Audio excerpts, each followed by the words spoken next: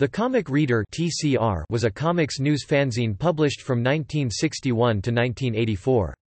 Debuting in the pre-direct market era before the proliferation of comics retailers, TCR was the first regularly published comics industry news fanzine, and was able to secure many contacts from within the ranks of the larger publishers. As TCR increased in popularity and influence, it was able to attract professional artists to illustrate the covers.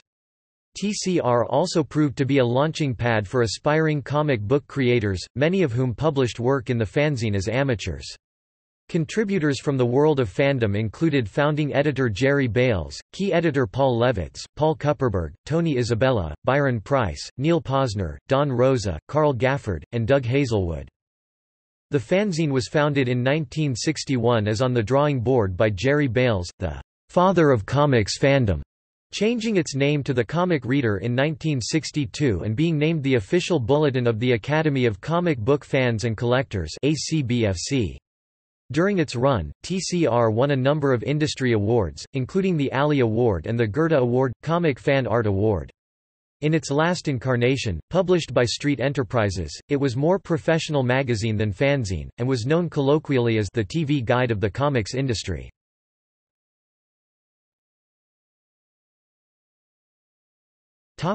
Publication history.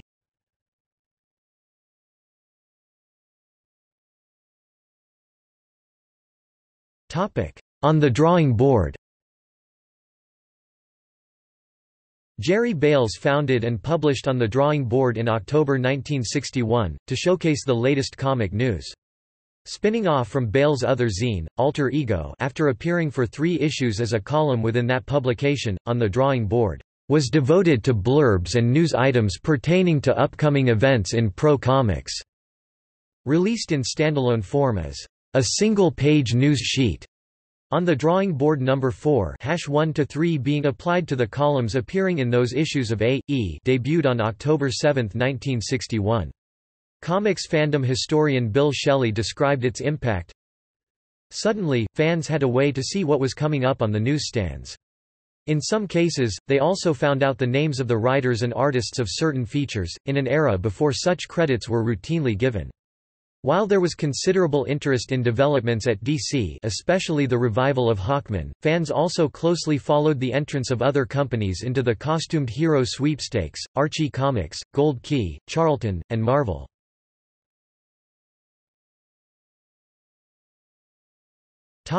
Birth of the Comic Reader and a succession of editors. In March 1962, issue number 8 of On the Drawing Board was retitled The Comic Reader. The On the Drawing Board name was retained for the periodical's news section. The generally monthly title became a mainstay of fandom, winning a 1963 Alley Award. In January 1964, Bales announced the merger of the Comic Reader with another of his fanzines, The Comic Collector, under the editorship of Bill White. However, a death in White's family prevented the merger from happening, at which point Florida-based published G. B. Love merged the Comic Collector into his own fanzine Rocket's Blast, as well as offering to absorb the Comic Reader. The ACBFC board, however, voted to maintain TCR as a standalone publication, and in mid-1964 New Mexico-based comics enthusiast Glenn Johnson stepped forward to take over editorial duties. Johnson was followed a succession of editors, including Darrell Rothermich, who switched the fanzine to offset printing in late 1965.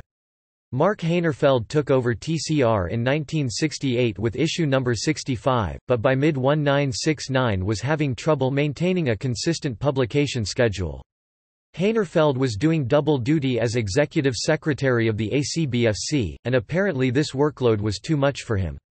The ACBFC went defunct in mid-1969, and despite winning a 1969 Alley Award, by early 1970 TCR was no longer being published. Levitz era. In early 1971, New York teenager Paul Levitz bought the property and took over the Comic Reader with issue number 78, merging it with Etc., a zine he had previously co-published with Paul Kupperberg. From issues number 78 number 89, the merged zine was called Etc. and the Comic Reader. After issue number 90 the zines split up again. Under Levitz's editorship, TCR increased circulation, going monthly after a previous schedule of 8 issues per year, and changed format, usually featuring an illustrated cover and typically 16 pages in length. As the zine gained in popularity and influence, it was able to attract industry professionals, such as Jack Kirby, Rich Buckler, Walt Simonson, and Howard Chaykin, to illustrate the covers. During this period, TCR won 2 Best Fanzine Comic Fan Art Awards. Due to his work on the zine, Levitz became well known at the offices of DC Comics, where he eventually ended up working for the company for over 35 years in a wide variety of roles. TCR published ballots for the 1973 Goethe Awards for comics published in 1972. TCR staff also produced the program booklet for the 1973 Comic Art Convention. Issue number 99, July 1973. Featured TCR's first color cover.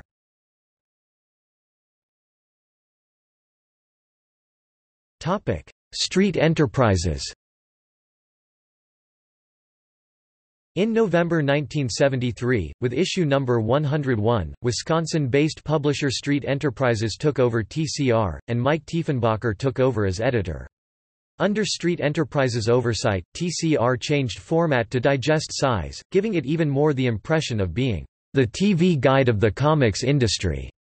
In early 1979, due to the cancellation of another Street Enterprises title, the Menominee Falls Gazette, the publisher moved many of the strips featured in the Gazette over to the Comic Reader. The Comic Reader published its final issue, number 219, in September 1984.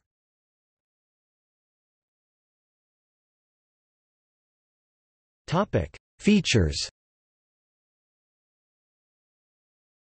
In addition to news about creators, publishers, conventions, and the like, TCR ran recurring comic strips and features such as Bullet Crow by Chuck Fiala, strips reprinted in 2 issues published by Eclipse Comics in 1987. Captain Kentucky by Don Rosa. Dateline at Hash by Fred Hembeck. Dick Duck, Duck Dick by Jim Engel. Fandom Confidential by Jim Engel and Chuck Fiala. Fowl of Fortune by Chuck Fiala.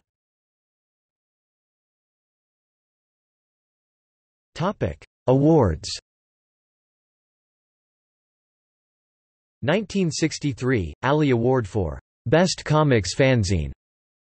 1969 Alley Award for Best Unlimited Reproduction Fanzine. 1973 Goethe Award for Favorite Fan Magazine. 1974 Comic Fan Art Award for Favorite Fanzine. 1975 Comic Fan Art Award for Favorite Fanzine.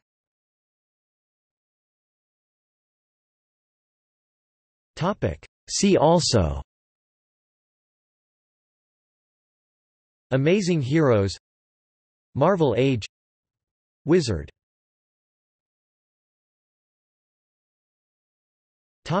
Notes.